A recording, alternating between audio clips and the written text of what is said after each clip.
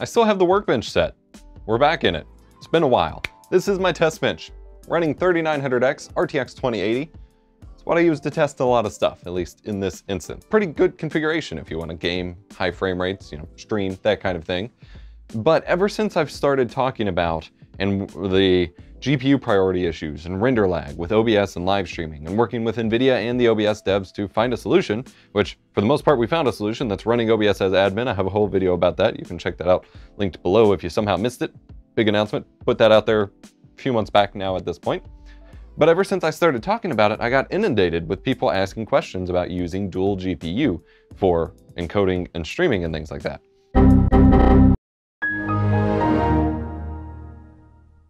And for the most part, I've not wanted to make a video because I don't really want to give that any merit because it's a bad idea. The OBS devs don't recommend it, NVIDIA doesn't recommend it, even though that would just mean them selling more cards.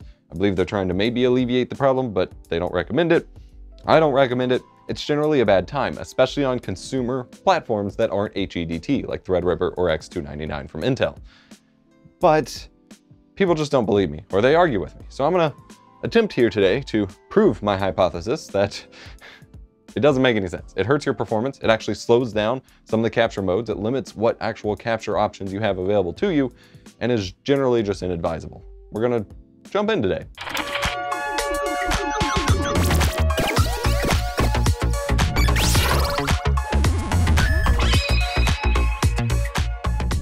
I'm EposVox, your stream professor, and we're doing some myth busting today. The myth being that you can use 2 GPUs to improve your streaming performance versus a second PC, or just lowering your game settings. Now, the first question I'm going to address, although I will try to point this out with numbers as well, the first one that everyone throws out there is using a second GPU for encoding. That on its own is 100% pointless. It is completely pointless. You see, the GPU itself, the actual die on your graphics card, has dedicated silicon on it made specifically for video encoding and decoding. It's dedicated hardware built specifically for that purpose. It's an ASIC. That is literally all it is built for. That's all it can do, and it does not interfere with your actual game performance. It has no penalty on the CUDA cores or the 3D accelerated part of your graphics card, unless you're using psycho-visual tuning or look ahead, which does use CUDA a little bit, but the main actual encoding process just runs on its own hardware. That's why when I run my FFmpeg NVENC test, where I'm just doing quality analysis of the encoder and just encoding on its own without rendering a game or anything, you look at GPU usage in the task manager or GPU-Z or whatever tool, the actual 3D part, the CUDA part, the part that your games or your video editing programs would use, is at 0% usage because it's not being used. Meanwhile, just encoding is using the NVENC part. And other than a little bit of bandwidth back and forth, and it's actually a lot of bandwidth as we'll talk about, but other than bandwidth, which your games are not really utilizing that heavily, it's not going to impact anything on your graphics card because that's what it's built for. It's there, you might as well use it. The second piece to that puzzle though is actually testing how it impacts your games if you're trying to just completely use OBS entirely on your graphics card. And you may be thinking, well, what's the difference? When you're live streaming with OBS or XSplit or any other program, there are 2 processes happening at once. I mean, there's a lot, but there's 2 using your graphics card that you need to think about. One is that, and this is the same thing with video rendering on your video editor as well. There is the rendering aspect, which is your scene compositing, stacking all of your layers, your webcam frame, your gameplay, your alerts, all of that, stacking those together into one scene and building your video scene out of that. That is rendering, that is compositing, that is what is actually using your graphics card that does use what your game uses.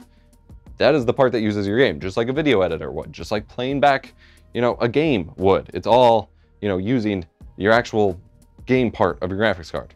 But then you have encoding, which is separate, which takes that video feed that was already built and compresses it into H.264 or HEVC, H.265 if you're recording locally.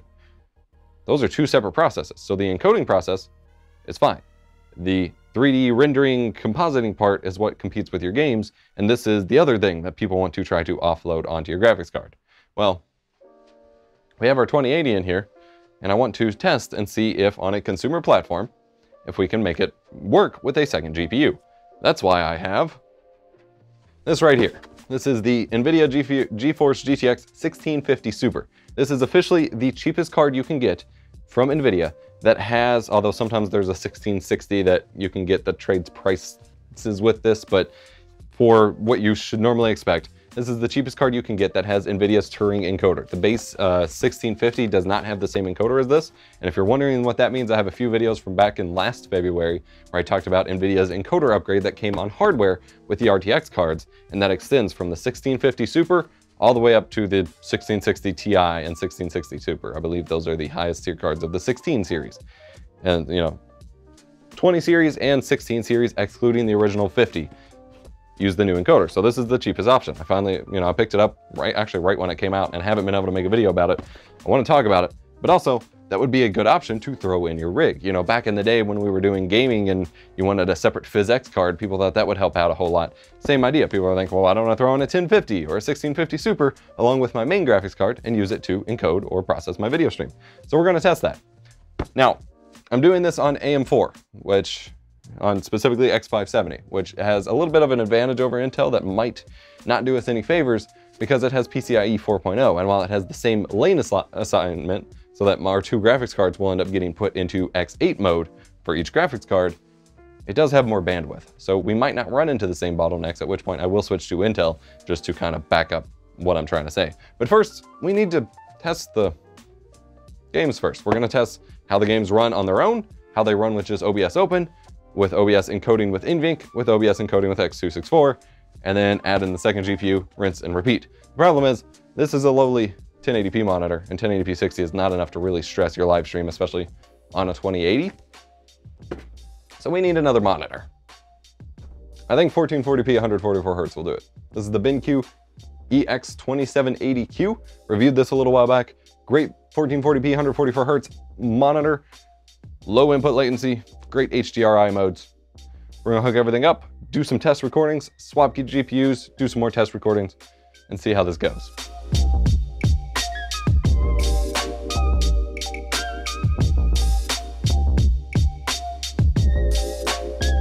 All right, so it's been a few hours now, and I have all the benchmarks for the three games, Apex, Modern Warfare, and PUBG, both with OBS running, without OBS running, capturing X264, and NVENC. And something interesting to note is that with this powerful combination and running OBS as admin, because it really is a fix, by running OBS as admin, we don't actually have any encoding or rendering lag in any of the games that I benchmarked, because that fix kind of prevents it. So what we're really looking at, I was writing down the numbers just in case, and I'll still write them down for the dual GPU because that may change, but what we're really looking at is the impact on your game's frame rate, because that's the only perceivable benefit, as I explained, you can have. So next up, we're installing the 1650 Super here. This is from our friends over at Zotac.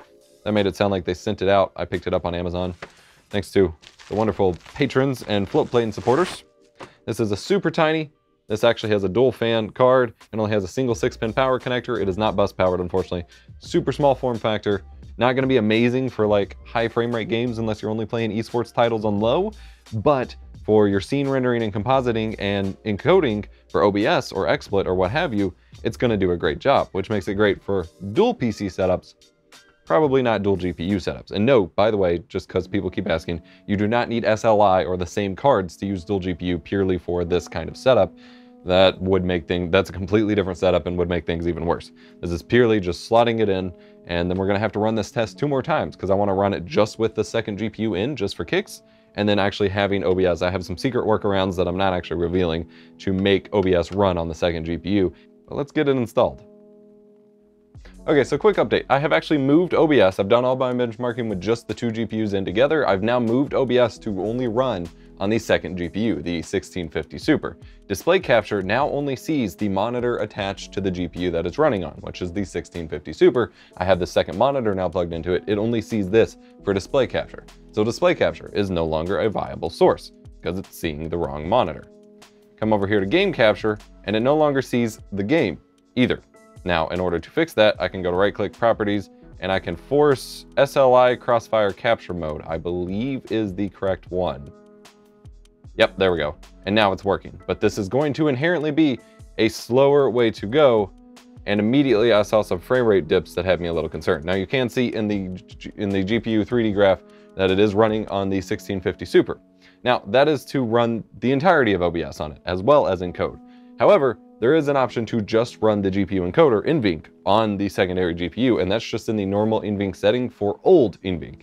If you do that in the new NVENC option, it will silently fall back to the old NVENC which is how the creator of OBS and the implementer of the plugin has explained it to me. It won't give you any warning. It'll just silently use the older version. If you are unsure of what that is, I have a whole video about the new implementation versus the old implementation. That's not specifically related to the new hardware. It's just simply a new, faster way to keep all of the encoding process within the graphics card. And the old implementation had to route it through system memory to your CPU, back to system memory, back to your graphics card, which was wasteful. The new implementation keeps it all in your graphics card. Well, in order to share that encoding process with the second GPU, it now has to loop it back through processor, RAM, and then back down to GPU. Number two, using up more PCIe bandwidth, using up more processor power, adding more latency, which can cause more missed frames, using up more memory speed and bandwidth. You get the idea. So we're gonna see how this all fares out. And again, this is really not the ideal test system since it is a little too overpowered for this test.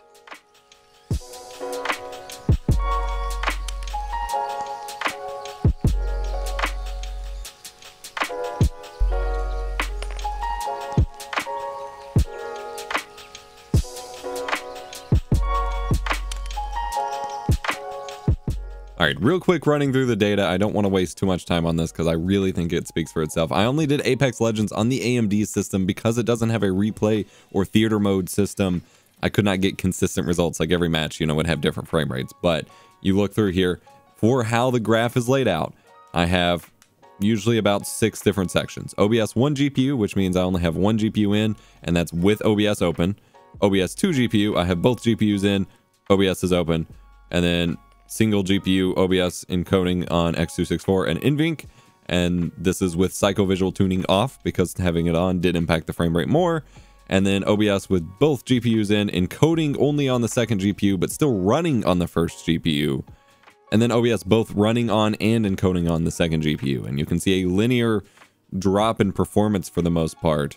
Overall, other than some inconsistencies with, again, Apex specifically here, you can see a pretty consistent drop in performance just by putting the second graphics card in and then encoding on the second graphics card and encoding on rendering on the second graphics card. For the most part, it's always a decrease in performance, and at best, there's just no benefit. Cutting over to PUBG real quick here, I also documented without OBS running at all, so you can see without even OBS being open, just putting in the second GPU, we lose about 11 frames per second, which is pretty crazy. And the same, we lose about 8 frames per second going from OBS open on 1 GPU to OBS open on 2 GPUs.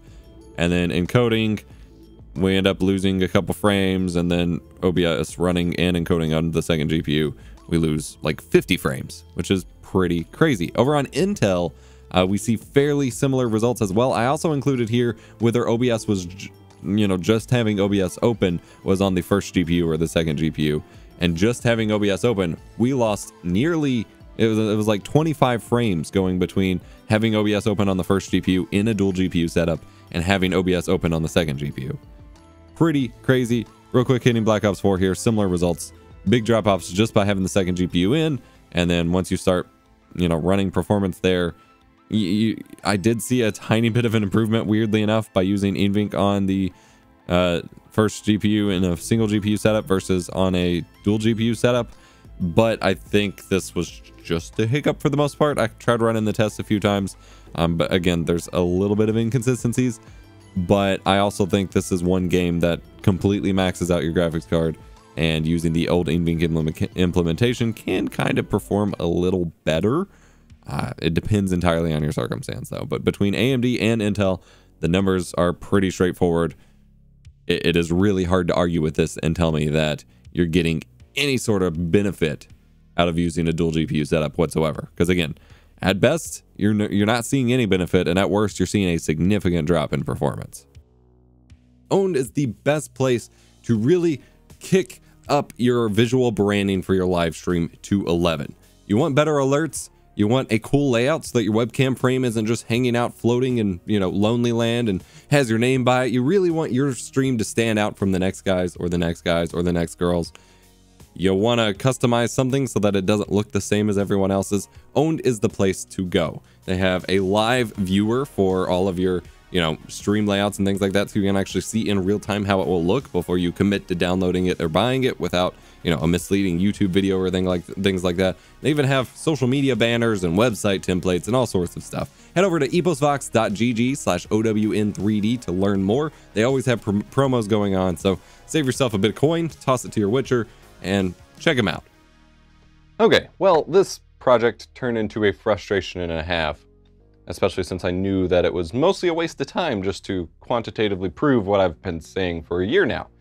But I strongly feel I have done so at this point with the numbers that I have seen. I still have to, at the time that I'm recording, go run the same benchmarks over on an Intel rig because I think that will further prove my point and have even worse results.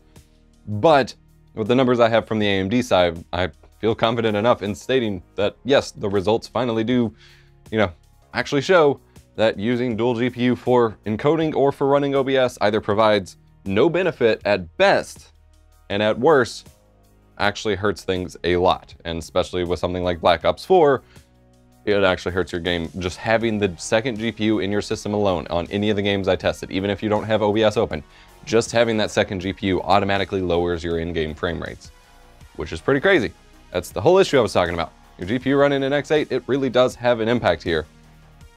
It's not a good idea. I don't recommend it. OBS doesn't recommend it. NVIDIA doesn't recommend it. Along with that, I ran into some other frustrations. You may have realized that I just replaced Modern Warfare with Black Ops 4, and that's because DirectX 12 games cannot have their textures shared across graphics cards. So since display capture doesn't work, game capture doesn't work without the SLI compatibility hook, which also doesn't work for DirectX 12 games, and window capture doesn't work on actual game windows, there was no way for me to actually stream Modern Warfare over one GPU to the other. Always a black screen.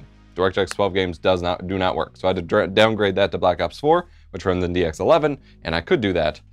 But even still, with Apex, PUBG, and Black Ops 4, at no point would you see an actual tangible worth downgrading the rest of your performance, adding in a second graphics card, having that much more extra noise, heat, and power draw to improve your stream whatsoever. I think the people who keep saying that this does something for them are either placebo or unintentionally addressing another problem in their system. And in fact, I've had many people who did advocate for that for a long time come back to me and say, okay, well, when I pulled out the second graphics card, everything ran better because they put it in without really, you know, benchmarking a before and after and just thought, oh, hey, this works, it's fine. And then they pull it back out and they're like, wow, it runs way better now. Exactly. Now, of course, this will apply differently on an HEDT system where you have quad channel memory that runs through faster, you have faster processors, and you have enough PCIe lanes for both graphics cards to run at full speed. But at that point, you also have, again, all of the extra horsepower for this not to be necessary. Because also, something I wanted to note, I was originally benchmarking how many dropped and skipped frames for encoding lag and render lag OBS was reporting during all this process, because, you know, that would be reasonable data to include. Except since I was running OBS as admin and getting the GPU priority fix, there's literally no dropped frames, at least on the single GPU system. None. So there's nothing to worry about. Over on the dual GPU system, there was like, in certain circumstances, I either consistently had one dropped frame from render lag or 6 dropped frames from render lag, depending on the game. Which isn't significant to like a long-term recording or stream, but it was consistent enough that, yeah, it's objectively a worse experience. Not a significant amount for that specific number, whereas the actual frame rate impact was much more significant. But again, between having modern, fast hardware, the fact that your PCIe lanes and bandwidth does not work in that regard, that, you know, the way textures and video feeds are shared between graphics cards just doesn't hold up for that, and you have to use the older NVENC implementation, which really performs significantly worse. It's just a bad time all around. So my firm final answer is stop suggesting dual GPU for encoding or for streaming in general. No, it doesn't work. No, it doesn't benefit. No, it's not a good idea. Yes, it will cause you nothing but problems. Thank you for watching. Hit the like button if you enjoyed. Subscribe for more tech education and stream guides like this, where I dive into issues that no one actually cares about the technical answer for, but they keep suggesting is possible anyway. I'll see you next time.